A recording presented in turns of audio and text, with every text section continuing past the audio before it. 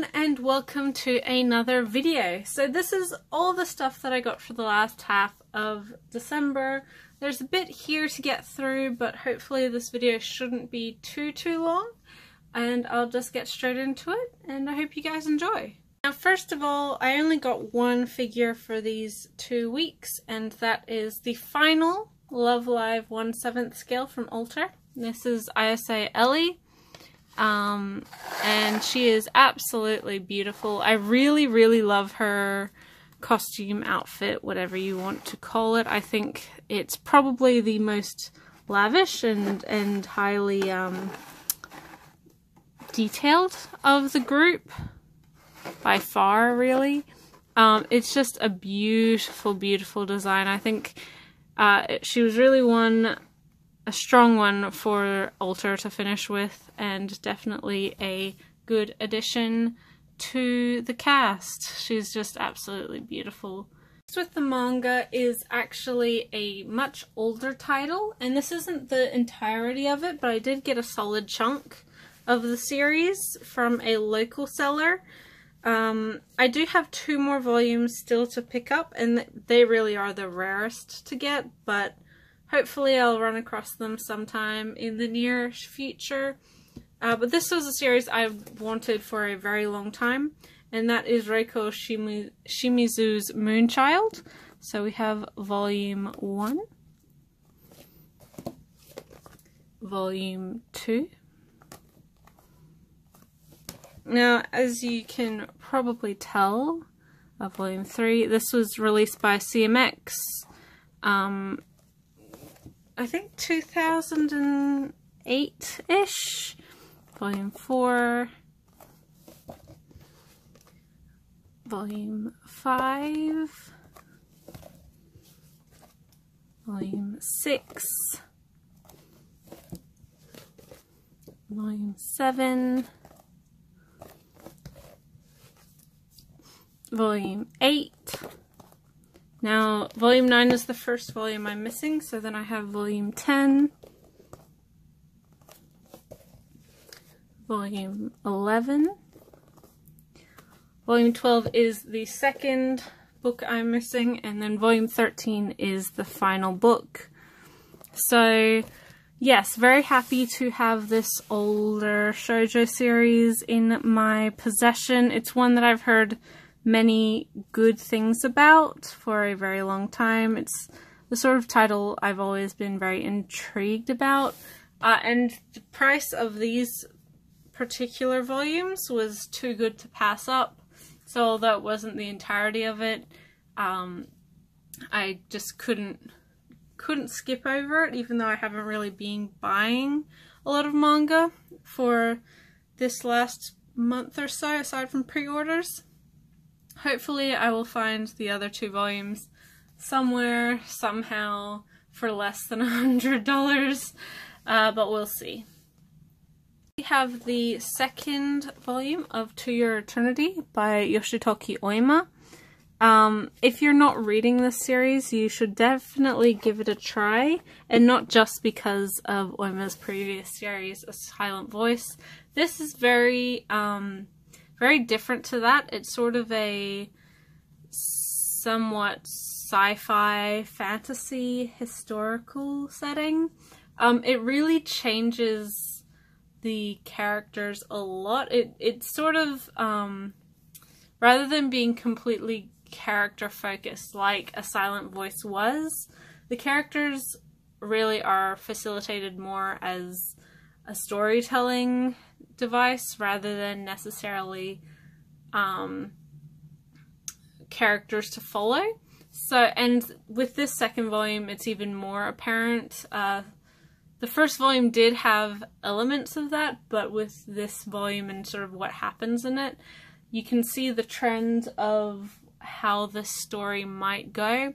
It's incredibly intriguing, and I'm interested in seeing how Oima actually handles this topic and uses her main character to explore the setting more, as well as the people within the world. It's very interesting, and I highly recommend it if you're not reading this already.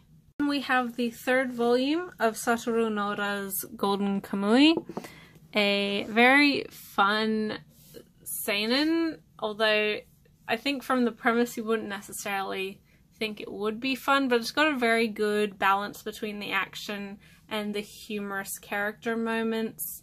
I think it's definitely one to check out if you're a seinen action fan. It's got a pretty great cast of characters.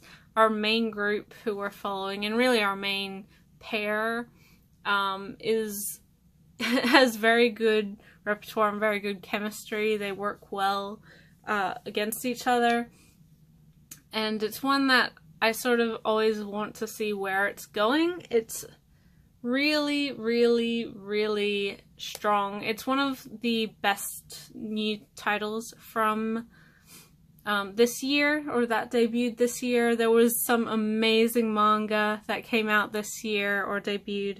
If you haven't seen my video on it, it was actually the last one I did. I'll link it in the description below.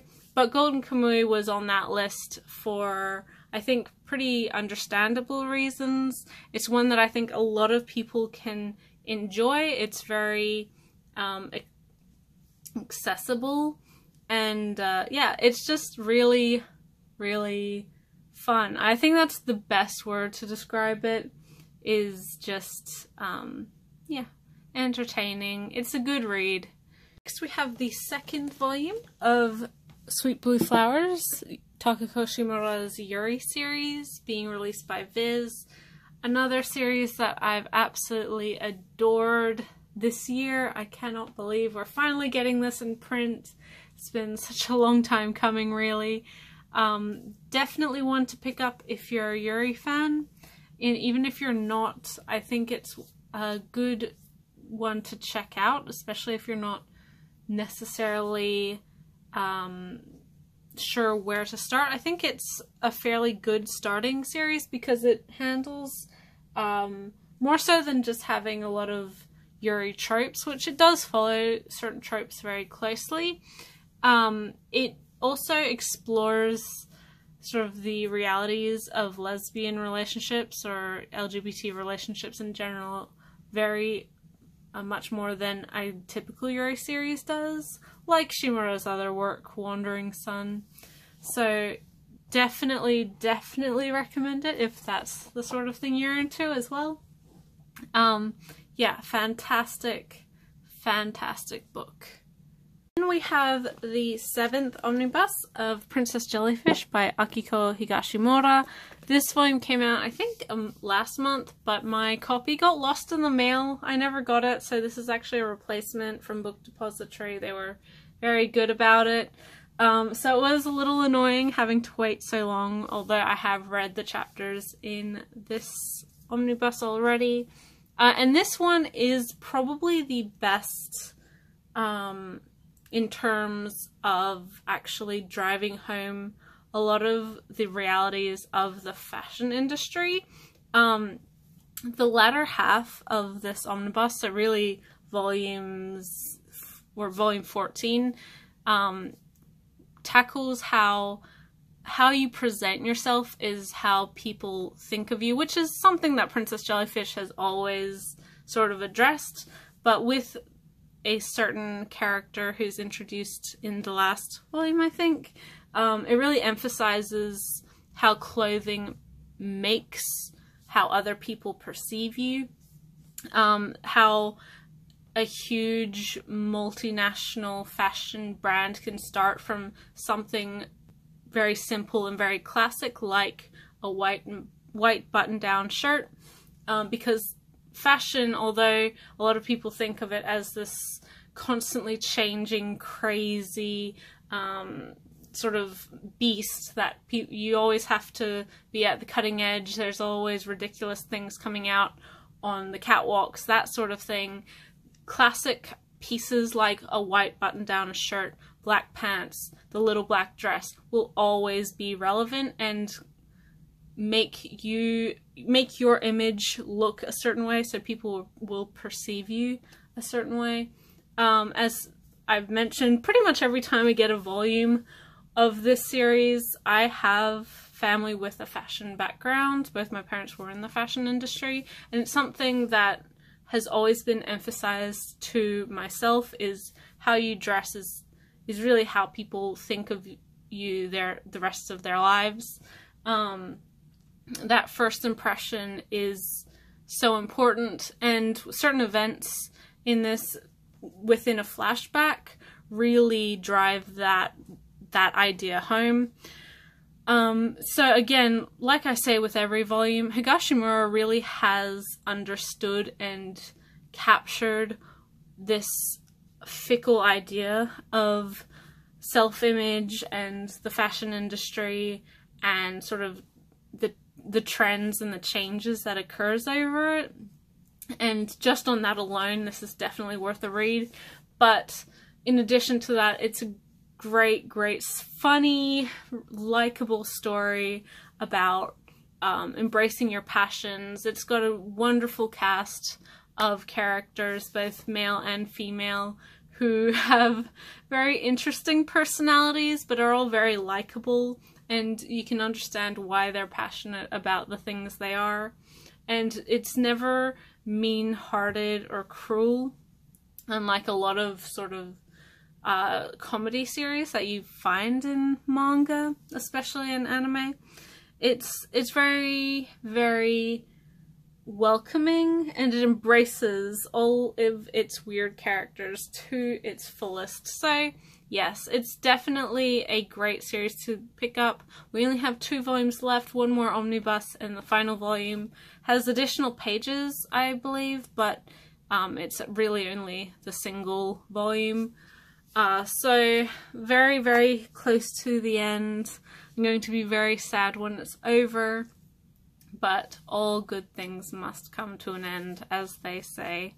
This is actually some volumes I got for a Secret Santa trade-off. It was actually held by Apollo Gray, who, if you don't know, is another manga tuber, makes lots of videos.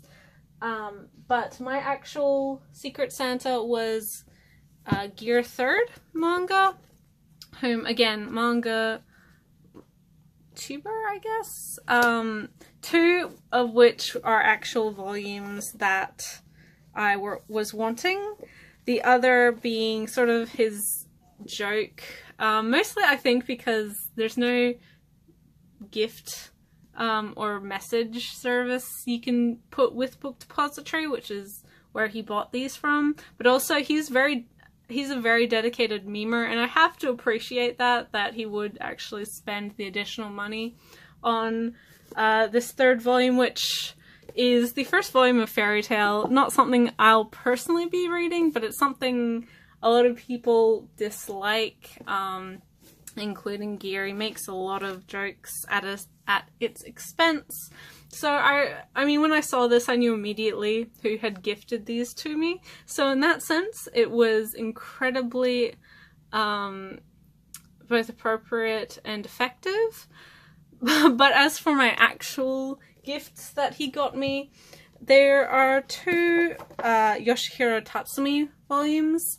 The first being The Pushman and Other Stories, and the second being Abandon the Olden Tokyo. Now these are Gekiga, and if you don't know what Gekiga is, it was actually Tatsumi who coined the phrase.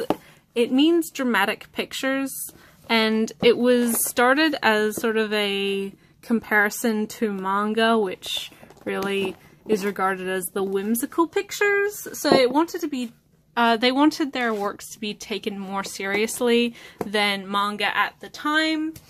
So really it's sort of like the difference between comics and graphic novels, that sort of terminology. I have wanted Tatsumi manga for a long time, or Gekiga I should say. There are a couple other titles I'm wanting to get of his, but these 2 were really some of, like, at the top of my list, and thank you very much, Gear, for the gift, because I don't know when I would have personally gotten these volumes. They were sort of on the priority list way down the line, but now I've gotten them They were both wonderful, and I hope you enjoyed your Secret Santa present. It wasn't for me personally, but yes, I hope that you got something that you wanted and enjoyed, because, yeah. We've got the most recent volume of the Baccano light novel, 1933 First the / Cloudy to Rainy. So this is really just the first half of this story arc.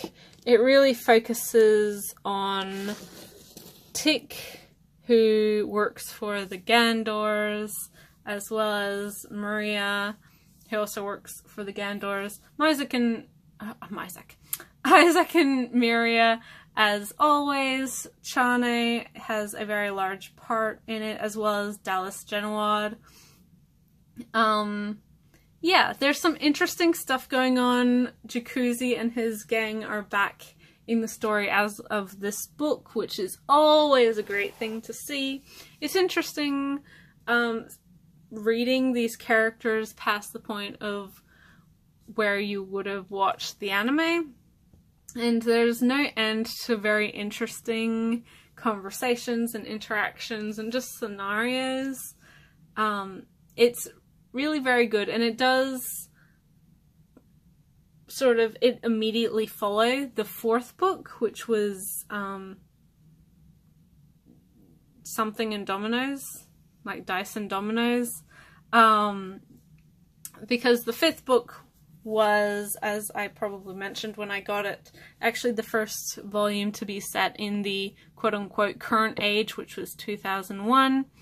This returns us back to the 1930s, and really it's a shift in the story, not only because it is past where the anime adapted, but it also is a shift historically because Prohibition was changing, the Mafia and other groups, their power was sort of fluctuating over that period, because obviously without Prohibition there was no need for bootlegging and illegal bars and or speakeasies, I should say. So it's interesting. It's an interesting time.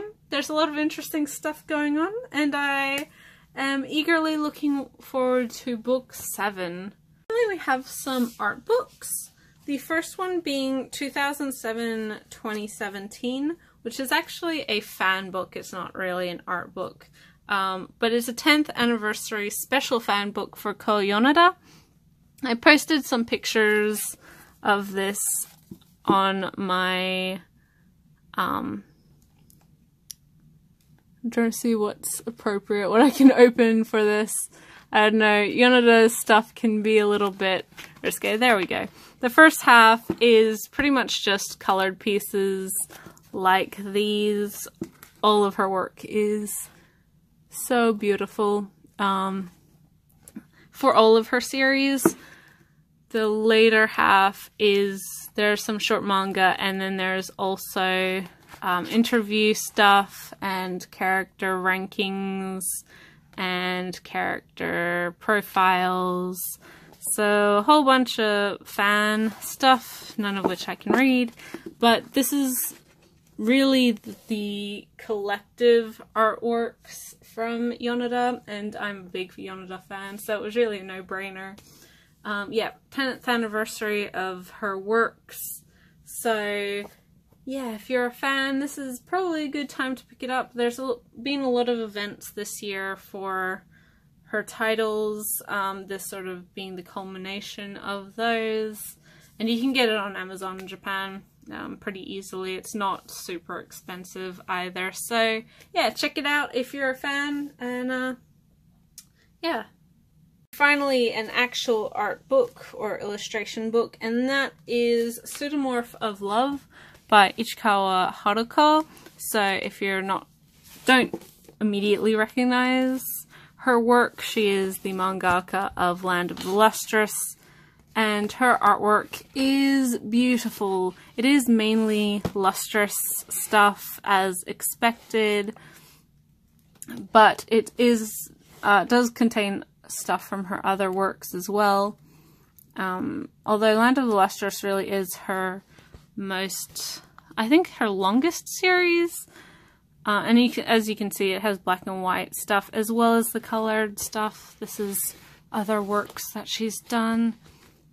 I really, really love her art style. I think it's very unique and has this sort of whimsical quality to it. It's very beautiful. It's just, yeah, all around gorgeous, and I cannot recommend this enough if you're a fan of her stuff. It's, again, this one's more expensive than the fan book, understandably, because it's a lot bigger and it is an actual art book, but definitely worth it if you're a fan of her work. The front has all these embellished gold bits.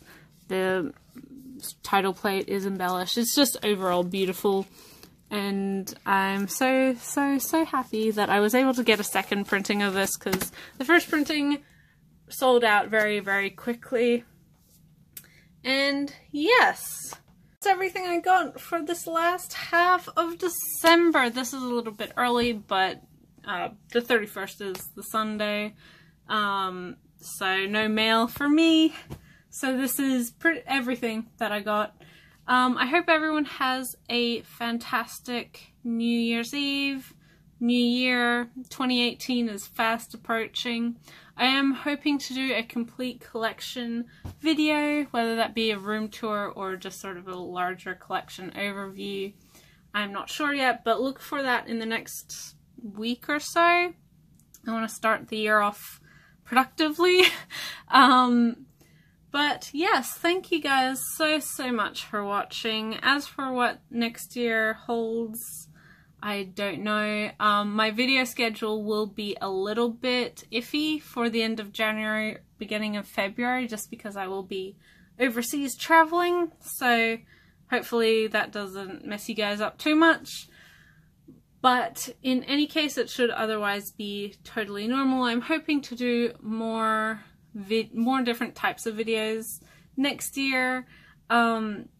And amazingly, I actually did finish all of my titles that I wanted to collect for this year, or the Apollo Gray's completion challenge. I can't believe I actually managed that. That was pretty impressive, if I do say so myself.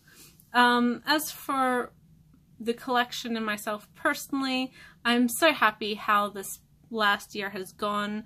If you're a newcomer to my channel, November, December of 2016 was really when I changed how I was collecting things and the direction this collection was going in regards to what I bought and how I supported titles and how I collected. And I think that shift really helped me to ascertain what I was doing with these things, why I was collecting, how I was collecting, and how I was interacting with the community at large, and how I was enjoying these things, manga, anime, etc. I think it's been a really positive change over this past year. In the upcoming year, I hope it gets even better. Thankfully, I'm at the point now where, as for particular reduction of the collection, there's not too much that I still need to sell or donate. It's at the point where I've got pretty much only things that I really love and want to reread or rewatch. So again, another huge positive for me, and I hope that I can continue to encourage that mindset with other collectors and you wonderful people who watch my videos over this next year, because collecting is a huge commitment. It's very time consumptive as well as monetarily high. It's not an easy thing to get into, and there's a lot of pressure to have very large collections.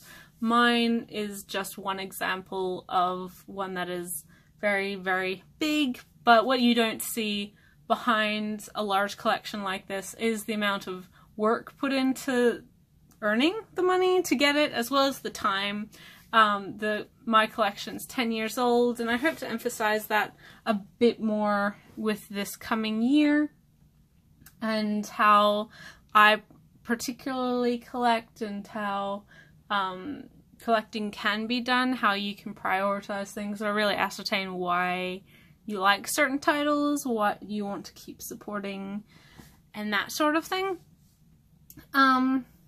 And hopefully we have some wonderful new manga titles coming in 2018 as well. There are several that I'm already excited for. Things like Hiromu Arakawa's Silver Spoon, as well as the Full Metal Alchemist re-releases.